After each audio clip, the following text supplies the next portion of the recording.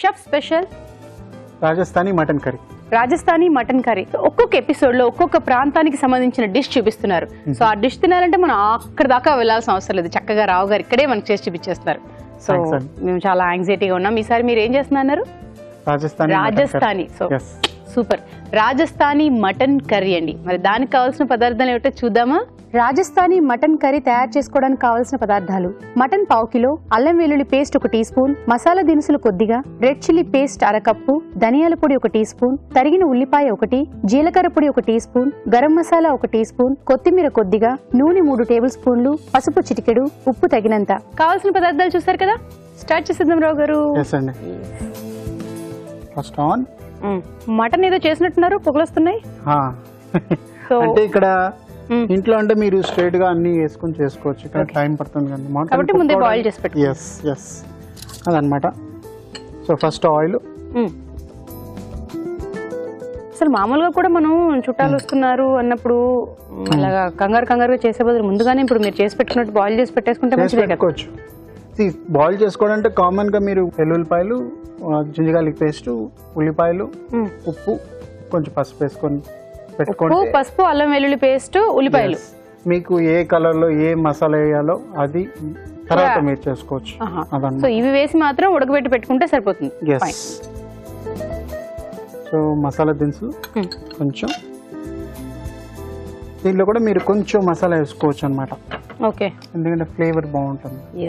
So ఇది base అనమాట. ఇది పెట్టుకొని మీకు రెడ్ చిల్లీస్ కావాలంటే వేసుకోవచ్చు, మళ్ళీ పచ్చిమిరపకాయలు కావాలంటే, మళ్ళీ గోంగూర కావాలంటే వేసుకోవచ్చు, పాలకూర కావాలంటే వేసుకోవచ్చు, ఏమైనా చేసుకోవచ్చు. అదే అనమాట ఈజీ మెథడ్. నేనైతే డెఫినెట్ గా గోంగూర అంట. ఓకే, ఫస్ట్ అల్లం వెల్లుల్లి. సో ఇంకా అది వేసేయడమే, బాయిల్ అయిందా ఏది కాలేదా?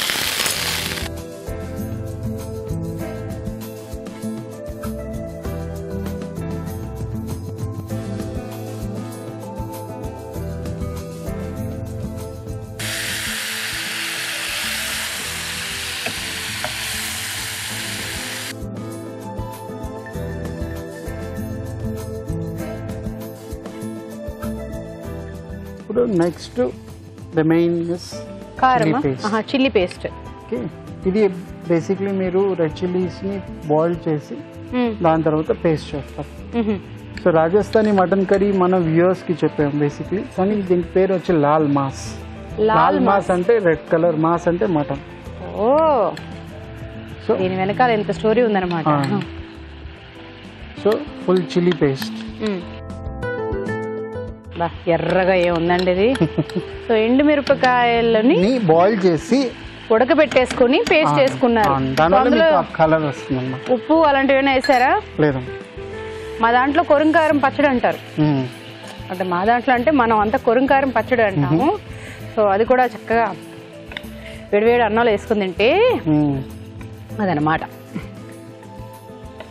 సో అండ్ ఇప్పుడు ఈ మిరపకాయల పేస్ట్ కూడా బయట దొరికేస్తుంది, రెడీమేడ్ అన్ని దొరికేస్తున్నాయి. హోమ్ మేడ్ కదండి. ధనియాల పౌడర్. అంటే ఇప్పుడుండే ఫాస్ట్ లైఫ్ లోని చాలా మంది అలాగా ఏమేసేస్తున్నారు, జీలకర్ర పౌడర్. దాని తర్వాత కొంచెం గరం మసాలా మనం ఆల్రెడీ వేసాము, కానీ మళ్ళీ ఇంకోసారి కొంచెం పసుపు,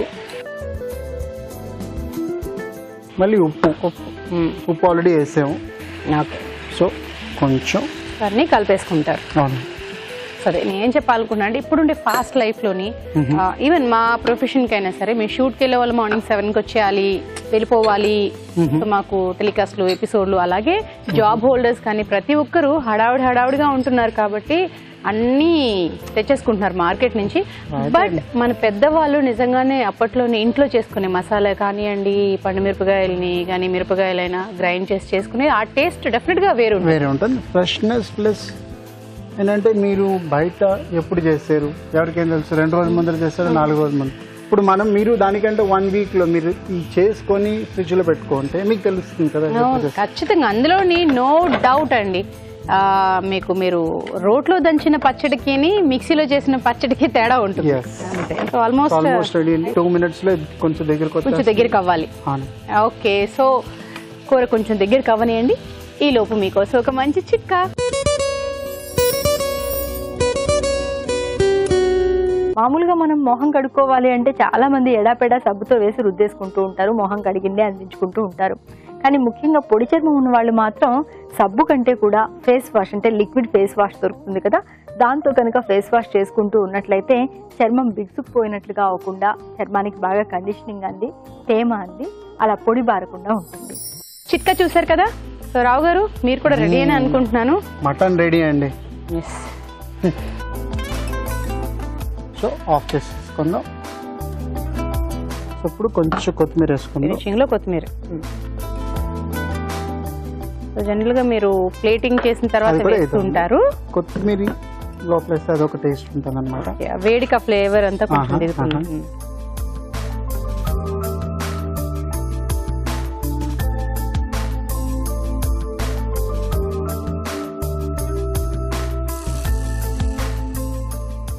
Rajasthani mutton curry ready. Thank you. Rajasthani mutton curry ready.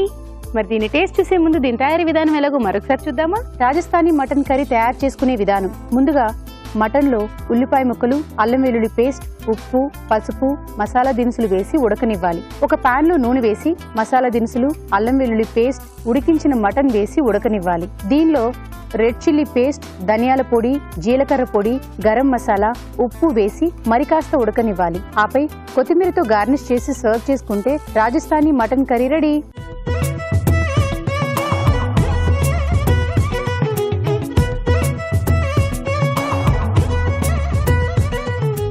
Rajasthani mutton curry రెడీగా ఉంది. నేను చాలా యాంగ్జైటీగా ఉన్నాను, ఎందుకంటే ఇలాంటి వెరైటీ డిషెస్ తినాలంటే అక్కడ దాకా వెళ్ళాల్సిన అవసరం లేదు కదా, చక్కగా ఇక్కడే ఇలా రావు గారు చేసి పెట్టిస్తూ ఉంటే కదా రావు గారండి. ఓకే,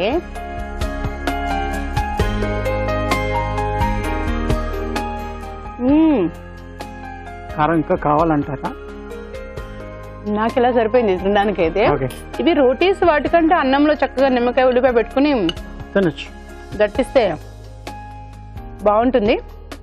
సో రాజస్థానీ డిష్ కాబట్టి మనం రొట్టెలతో తింటేనే ఇంకా బాగుంటుందేమో కదా. మీ ఇష్టం, ఎలా అయినా తినచ్చు. మటన్ మట్టుకు ఆ మసాలా తోటి చాలా ఘాట్ ఉన్నది. ఎస్, మీకు 1 నిమిషంలో ఇంకా చెమటలు పడతాయి.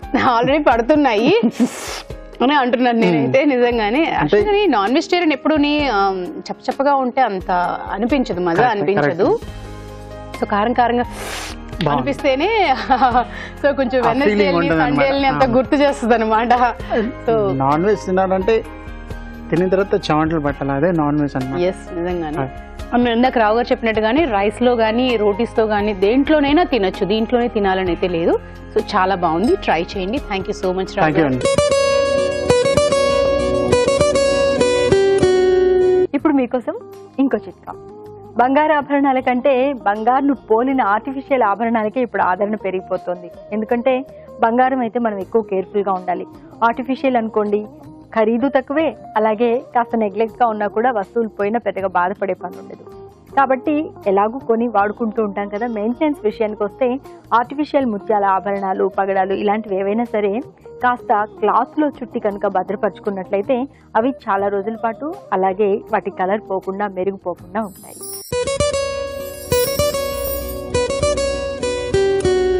మామూలుగా మనం మొహం కడుక్కోవాలి అంటే చాలా మంది ఎడాపెడా సబ్బుతో వేసి రుద్దేసుకుంటూ ఉంటారు, మొహం కడిగిందే అనిపించుకుంటూ ఉంటారు. కానీ ముఖ్యంగా పొడి చర్మం ఉన్న వాళ్ళు మాత్రం సబ్బు కంటే కూడా ఫేస్ వాష్ అంటే లిక్విడ్ ఫేస్ వాష్ దొరుకుతుంది కదా, దాంతో కనుక ఫేస్ వాష్ చేసుకుంటూ ఉన్నట్లయితే చర్మం బిగుసుకుపోయినట్లుగా అవ్వకుండా చర్మానికి బాగా కండిషనింగ్ అంది, తేమ అంది, అలా పొడి బారకుండా ఉంటుంది. చాలా మంది ఆడవాళ్ళు చేసే పని ఏంటంటే కూర అలా సిమ్లో పెట్టేసి వాళ్ళకి తోచిన పని ఏదో చేసుకుంటూ ఉంటారు. అంటే టైం సేవ్ అవుతుంది అనేటట్టు దాన్ని సిమ్లో పెట్టేస్తూ ఉంటారు. ఫ్రై కానివ్వండి, కూర కానివ్వండి, ఏదైనా సరే వాళ్ళు పని చేసుకుంటూ ఉంటారు. మరి అలాంటప్పుడు ఒక్కోసారి కూర అడుగంటేస్తూ ఉంటుంది. మరి మాడు వాసన వచ్చేస్తుంది కదా అనుకుంటే మాడు వాసన రాకుండా ఈ చిట్కా ఉపయోగించుకోండి. తమలపాకును ఒక దాన్ని తీసి ఆ మాడు మీద అంటే కూర అడుగంటిన ప్రాంతంలో కనుక ఉంచినట్లయితే ఆ మాడు వాసన అంతా కూడా ఈ తమలపాకు పీల్ చేసుకుంటుంది. కూర ఎప్పట్లాగే ఫ్రెష్గా ఉంటుంది, రుచికరంగా ఉంటుంది.